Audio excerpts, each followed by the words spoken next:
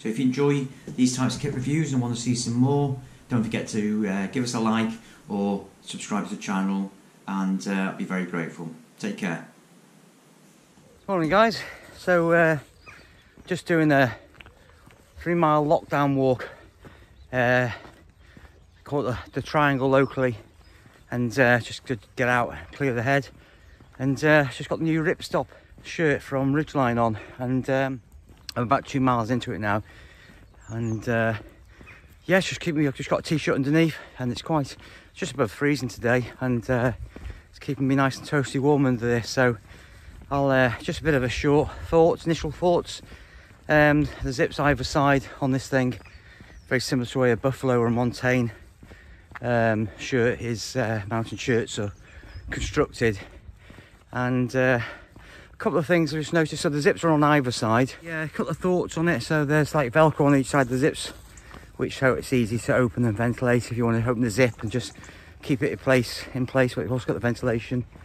But also, the inside's like a micro fleece, so not quite as heavy as a montane or a buffalo, but it's certainly doing its job and keeping me warm. So I'll just wrap this initial review for initial thoughts. Hand pockets, one side of it, the outer side is got hand warmer material on it, not the full pocket, which is a bit of a surprise, only a minor thing, but a bit of attention to detail. One of them's got the buffalo, one of them's got a montane, so I'm going to try them on and compare them in terms of the weight and how they feel. And I know this is a cheaper alternative. This came in on the sale about 65 quid, so a lot cheaper than the buffaloes and the montanes. But I'll try them on, compare them, but certainly not disappointed for what I paid for it in the sale. And it's great for this sort of thing, for dog walking and things, and just keep yourself warm. Like I say, just above freezing. I've got a t-shirt on underneath, and it's keeping me toasty warm, and got enough ventilation. So before this noise kicks in, I'm going to cut it here. So hey guys, I'm back in the house now, and earlier on today just started the test of the new Ridgeline Ripstorm Lite smock shirt, they call it, but it's more of a smock really. And I just wanted to talk to you a few features and my initial thoughts on it. So the price point's really good. It's about normally about 79. I got it in the sale with about tenner off, so that was great. Always like a bargain. And it's kind of put out there as an alternative. It's a mid layer, and it's to be used with obviously like an outer layer. And it's put up against as kind of an alternative to a buffalo shirt or a montane's extreme smock. So I obviously like a bargain. I thought I'd have to do one of these for a while. I like Ridgeline gear. I think their price point's really good, and I just want to share my initial thoughts on it really. So I'll talk you through the features with it on, and then again different shot with it taken off, so you can get an idea of it.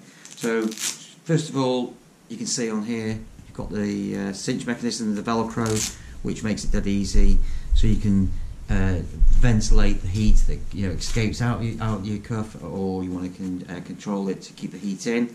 Again, normal sort of a 3/4 zip at the top. This is really good with a kind of a storm flap there on the front there. One thing I like about Ridgeline gear is the way the zippers work. They're really good, and the way they've got these toggles on the end, so you've got your gloves on, they're easy enough to open and close. It's really good. 2 pockets which go all the way through, and there's a hand warmer part on here. Minor points about the hand warmer pockets, the material. So the hand warmer material, the pocket is only on one side. I think a slight improvement would be to make sure that that material is used in the whole of the pocket, but that's only a minor point. I was walking today and it was quite cold, didn't have my gloves on, so one side of it felt really warm, and the inside was this material here, which I want to talk to you about for a minute. So this material is Ripstop, and before I bought the garment I thought it would be a lot sort of harder to the touch of this, but it's actually quite soft. It's quite interesting type of material. So I think if it is rip, you can stitch. It's not like a buffalo that would rip completely, as I understand. But it is classed as ripstop, so we'll wait and see how robust that is and how hard wearing it is. I know on the Montaignes they've got a panel here which is a bit of a tougher material. Anyway, the one thing I did want to mention definitely was this kangaroo pouch here is pretty phenomenal. It's like the size goes all the way down here, right all the way down the bottom, so you would be able to get a map into this kangaroo pouch here. So you're out and about on the hills, you'd be able to put that in, a map into that space there, so that's really, really helpful. So I'm going to take this off now, and then I'll just show you sort of the microfleece inside and see how that looks as well. But today I can definitely vouch that I went out for a 3-mile walk, didn't overheat too much. It was 2 miles into the walk and I kind of sort of, because I got a bit of a cardio workout, I did step on it and just to generate some heat.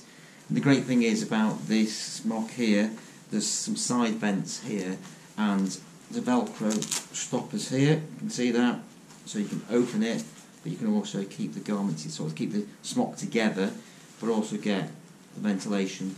And they've got those on this side and that side, the same idea as well. So they work really, really well.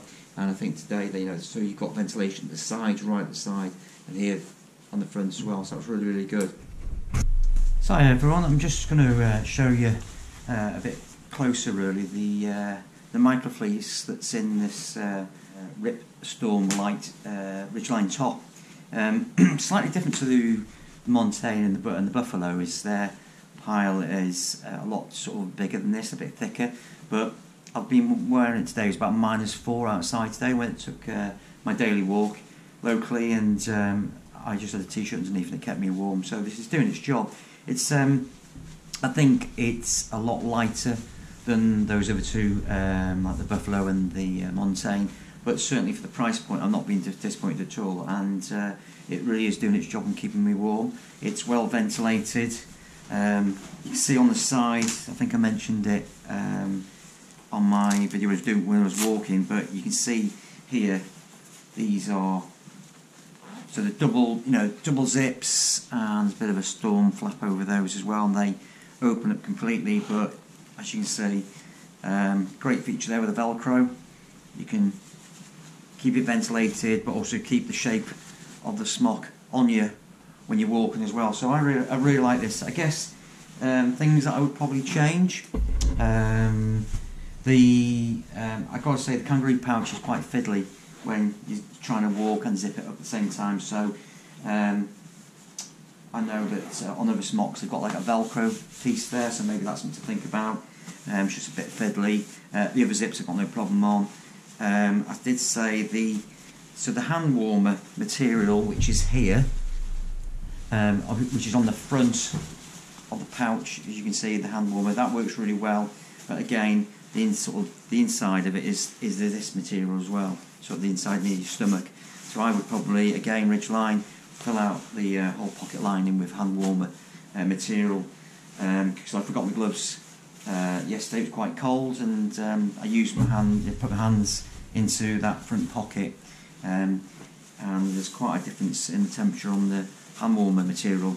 It's just comfort really, so it's just small things, small niggles. And the only other thing I probably would add to it would be there's no ability to cinch this at the bottom, so there's no whatever you would call it to cinch, to tighten it up. So probably you can't close the bottom of the smock here. So yeah, so there's no, as you can see, there's no cinching mechanism here. So on the Explorers I've got, you can cinch it up, and that works really well to keep the heat in as well. So overall, I'm really pleased with it, and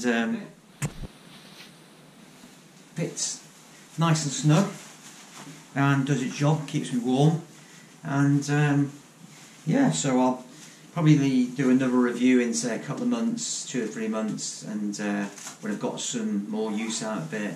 I'm using this daily now for my local lockdown walks and walking the dog. But it's just a great bit of kit to use, and I really like it. I like Ridgeline stuff, as you know, and I think their price point is really, really good.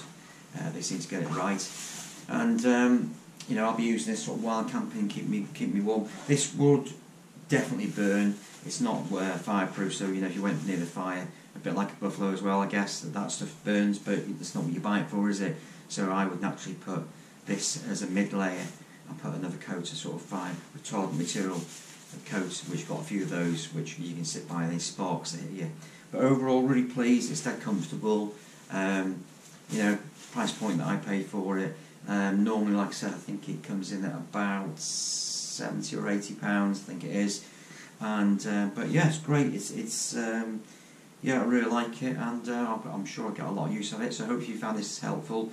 As I said before, the things to think about are the sizing on Ridgeline. So the Explorer smock that I tried on over this is a medium, and it's a lot longer and a lot bigger. And when you're buying Ridgeline kit, I would pay attention to size guides and look at some of the reviews. But overall, really pleased. Okay, and great addition to my kit list. So good. Hope you enjoyed this. Take care.